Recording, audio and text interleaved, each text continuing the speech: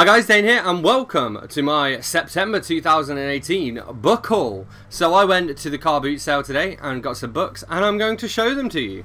Okay, let's start with this. This is Good Housekeeping step-by-step vegetarian cookbook. Let me see if there's a lead, let me see if there's an author listed. If not, it'll just go under G for good, I guess. Main contributing author, Louise Pickford. There we go. Yeah, this is a vegetarian cookbook. Obviously I'm vegan as opposed to vegetarian, but quite often you can take something and you know, veganize it pretty simply. Yeah, I'm going to look through this and add some of those to my recipes list. I have a master list of recipes. Here we have How It Works, The Wife, a Ladybird book, and this is by J.A. Hazeley and J.P. Morris, authors of Fajazzle, Pimp Your Farts. And yeah, I've been working my way through the Ladybird books. The new ones, these are the Ladybird books for grown-ups. Okay, then we have Cressida Cowell, How to Cheat a Dragon's Curse. And so this is book number something of the How to Train Your Dragon series. Kind of enjoyed them so far. So this will be my third one of the books. I haven't necessarily read them in order, but they're enjoyable enough. So yeah. Here we have The Breakdown by B.A. Paris. So this has been around a lot on BookTube. It's kind of a thriller basically by the author who wrote this, wrote Behind Closed Doors, which I think was her first book, and I was sent an advance copy of it and really liked it. And then this was back when it came out, and I've noticed recently people talking about B.A. Paris on BookTube. So when I saw this book, I thought I'd better pick it up, give it a go. Then we have this beautiful copy of Stoner by John Williams. This is, what edition is this? Vintage Classics hardback edition. I think I paid £1 or 50p for it or something. Yeah, it's lovely. I've never read Stoner before, but I've heard good things about it again. So, and it's got one of those, look, these lovely little bookmarks built in. And then finally, we have The Horrible Histories blood-curdling box of books. So for this I paid £2, which is equivalent to about $3 US dollars. And I've read a bunch of Horrible Histories before, but I don't have a beautiful box set like this. Look at it, it's lovely. So I'm going to work my way through the ones that I haven't read and then keep the ones that I have. So this means I probably will have a few spares of this, which I might send to Anthony Andrews again. But I'm just going to read through what we've got. There are loads. We have The Vicious Vikings, Terrible Tudors, Frightful First World War, Rotten Romans. I've actually read all of those ones so far. Villanous Victorians. I haven't read that one. Plenty more of these things to come. Woeful Second World War, Stormin Normans, Incredible Incas, Groovy Greeks, Measly Middle Ages, Savage Stone Age, Slimy Stuarts, Gorgeous Georgians, like Gorgeous George, Smashing Saxons, Blitzed Brits, Vile Victorians, Angry Aztecs, I'm struggling with these here, Balmy British Empire, Cutthroat Celts, and Awesome Egyptians. And what's cool about all these, well, I mean, it says here on the back the RRP of each of these is $5.99, which is over, so the RRP for one of these brand new is 3 times what I paid for the entire box set. So I think I got a pretty good bargain. But I used to love these books, and I still do, you know, I still have a soft place in my heart for them. And like, I remember when I was a kid and I used to go out with my mum or whatever, and we'd go to some historic attraction or whatever. Like, I'd go to Stonehenge or something, and what I'd come back with from the gift shop is one of these books. So it's nice to have the whole set. Happy days. I'm quite happy with that, and that'll go nicely with my other box sets. So eventually, when I get my nice office and stuff, I'll probably have like my showpiece bookshelf, which will have all of my box sets on it and whatnot. Hello, I have a couple of parcels that came in the post. Let's start with this one, because I think it also has popcorn in it. And as well as that, I have We Are Lucifer by Amy McLean, who is a booktuber, and, well, I suppose she's more an author tuber well, what is she? She's like a movie, well, books, movie stuff. You'd probably know, you'd probably come across her channel. And yeah, this is a book, We Are Lucifer, set in Hampstead Heath. and I'm sure it'll be freaky deaky knowing what Amy is like. So yeah, I'm keen to see what her brain has created, so we will see. Oh, and I'll be reading that in the future for Todd and Dane's indie read along. Supposed to do the dance. I forgot to do the dance. And here we have my other indie choice, which I will be reading next month for the indie read along, and that is Osric Fingerbone and the Spring of Jacks by Michael Israel Jarvis. So this is the second book in a series. I've read the first one, which is Osric Fingerbone and the Boy Murderer, sort of set in 1800s London, a little bit of magic and whatnot thrown in, I seem to recall. I don't know, it's been a while since I read it, but Michael Israel Jarvis is an excellent author. I've read a bunch of his stuff before, and this is the only one of his books that I haven't read. And I only haven't read it because it came out quite recently. Oh, I'm in the acknowledgements. Dane Cobain, poet, author, champion of the struggle. The first person to manage my books professionally and a teacher by example. I know nobody who works harder at the rock face of the page. Oh, that's very nice of him. Alright, hello. I have some parcels that have arrived in the post and that I can't get into. Here we go. I know what this is anyway. This is a children's book. So we have The Little Steamroller by Graham Greene, illustrated by Edward Ardizone, or Ardizone, I don't even know. This is another one of Graham Greene's children's books. Graham Greene is one of my favourite authors. I've already read The Little Fire Engine. In fact, I've already read all the others. I've read The Little Train, The Little Fire Engine, The Little Horse Bus. So this is the last one for me. And yeah, I look forward to reading it. This is actually the one in the best condition. Oh god, now I have to try and say the name. But a lot of booktubers will be happy with this one, I think. This is Andrzej Sapkowski, The Last Wish. So this is the first book in the Witcher series. And as I understand it, these are short stories. And original text copyright 1993. This is a 2007 translation. And yeah, I just want to see whether I enjoy this, and if so, I will probably read the series. Never played the Witcher games, I'm not much of a gamer, but heard the books are good, so. This has been sent to me by Charlie Heathcote. I can tell. Where's the postmark on this? Doesn't actually say. But this has been sent to me by Charlie Heathcote because he mentioned potentially sending this to me. This is Americana, a novel by Chimamanda Ngozi Adichie. And Charlie basically bought this a while back and hasn't read it and realised he just isn't going to read it. So he asked if I wanted it and I said yes. So I think I might even save this for one of the upcoming buddy reads. I think this could be a good one because a bunch of people will want to read this one. I'm really baffled by the cover of this. Like, it's like, it's got a texture to it. It's got weird texture to it. Sorry, that's really inappropriate, isn't it? I wasn't meaning to do any dodgy gestures there. I was just stroking. Also a bit weird. Hello! I've got a book. It is addressed to me. From Julie's Bookshop Limited. Julie's Bookshop is missing an apostrophe in its name. And this is... yeah, this is what I thought it was. This is Captain Idiot's Guide to School by Ian Walsh. So, yeah, here we go. I'll read you the blurb. Ian Walsh is in his teens and lives in Dublin, where he created Captain Idiot when he was just 13. This is his second book to feature Captain Idiot. This was published back in 1992. So I had the first Captain Idiot book, Captain Idiot's Guide to Being an Idiot.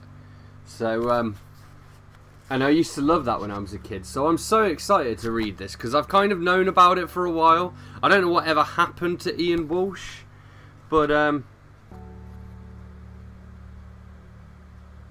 hey, this has been filled in. This is to certify that Spencer Stern has successfully digested 128 pages of idiotness. We have such gems here as a cartoon where the teacher goes, "What's HNO3, boy?" And the kid goes, "It's on the tip of my tongue." And the teacher goes, "Well, spit it out at once, it's nitric acid." Hello, we're going more vlog style today with the dodgy audio because I just have one package and I can't be bothered to set everything up. So, this is Work Rules, Insights from Inside Google That Will Transform How You Live and Lead by Laszlo Bock. And this is another one of the books I'm getting paid to read and write a review of. I'm actually, I've been given like a list of all the different books and I can choose which ones I want to do. So, I picked this one out because I've heard of Laszlo Bock, basically. Yeah, alright. Lovely. Okay, well, I went into town earlier to get a tattoo. So if you're wondering why I have cling film on my arm and wrist, that is why. But while I was there, I also got some books, so I'm going to show you what I got. Alright, we'll start with this stack. This was the charity shop stack. Yes. Fatherland by Robert Harris, which I believe is like alternate history. Yeah. It says, it's set in a world that almost existed but never was. The Berlin that Hitler's architect Albert Speer planned to build. The hub of Victoria's Third Reich extending from the Rhine to the Urals. So that'll be interesting. I've heard of this one before. And yeah. Then I got BookTube Darling, Never Let Me Go by Kazuo Ishiguro. I've not read this. I don't know what it's about, but people on BookTube always said it was good, so I guess I'll give it a go. I mean, it's published by Faber and Faber, so that kind of gives me some hope to begin with. Then we have How to Train Your Dragon, How to Be a Pirate by Cressida Cowell. I think this is book 3, but don't quote me to that. Hold me on what? Oh, here we go. No, this is number 2. And then I found these 2 John Green books as well, which are like the remaining 2 I haven't read. After this, there is only the Let It Snow anthology, which I probably will never read. I probably won't read these, but I got them anyway because they were cheap. So I got Will Grayson, which is written with David Levithan, and then I got An Abundance of Catherines as well. So there we go. That was from the charity shop. Okay. Then next up I went into HMV, which I didn't even know still existed because they went into administration. They used to be like a music shop. And I thought they went bankrupt and no longer existed, but apparently they do still exist. And yeah, it was 2 books for £5, so I got Minority Report by Philip K. Dick, and I got Ray Bradbury, Something Wicked This Way Comes. So there we go. Bit sci-fi. And then I went to the works, and I picked up Richard Dawkins. Try to call him Dawkins. I picked up Richard Dawkins, The Magic of Reality. So just another one of his non-fiction books, and you know, I tend to quite enjoy these. I've read a few of them now. I picked up Helter Skelter by Vincent Bugliosi with Kurt Gentry. So this is the true story of the Manson murders. Heard this, like seen this around a lot on BookTube, and I thought it would be a good one to get to. So yeah, looking forward to that. And then finally I picked up Vegan on the Go by Jerome Eckmeyer and Daniela Leis. It's just a vegan cookbook, but there are some recipes in this which I haven't perfected yet. So for example, stuffed tomatoes, hash brown deluxe sandwich. Yeah, it's got a recipe for vegan mayonnaise that actually looks okay. Alrighty, I have some more books. I went to my friend Ollie Jacobs' house. He is an indie author. I was going to say oh, that would possibly be an H. I was going to say he is a High Wycombe author. He is an High Wycombe author. I used to always get confused because there was this game I used to play on Super Nintendo back in the day, and it used to say, you found Anne Herb, and I was like, you don't say Anne Herb. That's really weird. And then I realised it's because Americans say, you found an herb, because they have a silent H for some reason. Also, my granddad used to tell me off for not saying H. If you say H, he was like, you sound so common. You must not say H, you must say H. He was an English teacher, to be fair, so that might have something to do with it. Anyway, this is all off on a tangent. I went to Ollie's house. It was his wife's birthday, and so I had a few drinks. But while we were there, we also swapped books. So I gave him 3 of mine, and he gave me 3 of his. I actually have already read some of his work, and recently reviewed Bad Sandwich on the channel for Todd and Dane's in Deary Long. But anyway, actually, I think this, he told me this is like Kirk Sandblaster books 2, 3 and 5 or something, but you don't have to read them in order, so we're good. So he gave me Kirk Sandblaster Faces Tetrageddon, Kirk Sandblaster and the Ice Pirates of Lure, and Kirk Sandblaster Faces Montague Santiago. And I guess these are like sort of humorous space epics. Let me read you the blurb of this one. Ka-ching! As one of the richest men in Universia, a minor tetra-crunch leaves Kirk Sandblaster without the finer things in life. That means no extravagant riches, no exotic planet trips, and definitely no expensive meats for his sandwiches. Therefore, along with his Zarian comrade Zla, Sandblaster must travel to the one group who know what's happened to his money, Tetrabank. Get ready for another Kirk Sandblaster adventure, featuring confused mercs, annoying rebels, ominous AI, vicious vending machines. Yeah, so there we go. I'm looking forward to these. I imagine these will be weird AF, as the kids say. And yeah, if you like the look of these, definitely check some of that. If you wanna get one of the Kirk Sandblaster books, I'm sure Ollie will be very grateful. The artwork here, by the way, the artwork on this was done by Elaine M. Will, who did. She's a graphic novelist. She also did a graphic novel called Look Straight Ahead, and a graphic novel called Dust Ship Glory, which I reviewed on the channel kind of in its early days, and I'll link to below. Okay, I got this today. Dane Cobain. Oh, I almost read my address out there. What is this? Kinga Stefaniak Nuthouse episode. So this is a poetry collection. Let me read this out. This collection of poems, written in psychiatric hospitals, tells about the experience of mental patients, isolation, injections, a strict environment of raw laws, and struggles with mental illness, addictions, and the love for a woman who gives meaning to the madness, the philosophy of psychoneurosis, to search for details of the fabric of the universe and golden eternity, love and desire, human contact, queer heritage, and the question of identity. Importance is in the presence of the city of Bristol and the city legends present in some poems. The city is personalised and connected with the poet's sense of identity. Kinga Stefaniak was born in the year of the monkey, 1980, in Poland. Libra. Studied Polish philology. Fuck me. Studied Polish philology in Silesian University. Queer, anarchist, adventurer, traveller, and natural-born bilingual writer interested in sculpting written word on paper. Winner of Coastal Award for Poetry in 2016 and 2017. Lives in Bristol, England. Hello, it is the end of my haul. My microphone isn't working, by the way. So we're going lo-fi for this. But the other day I got this. This is A Call at the Life and Times of Dave Grohl by Paul Brannigan. So I got that. And then I received this in the post. Hey sweet, this is Dr. Jenny Brockis, Future Brain. The 12 keys to create your high performance brain. And it looks like this. I'll probably read this soon because I think this is one of the ones I'm supposed to be writing an article on. So I need to get started.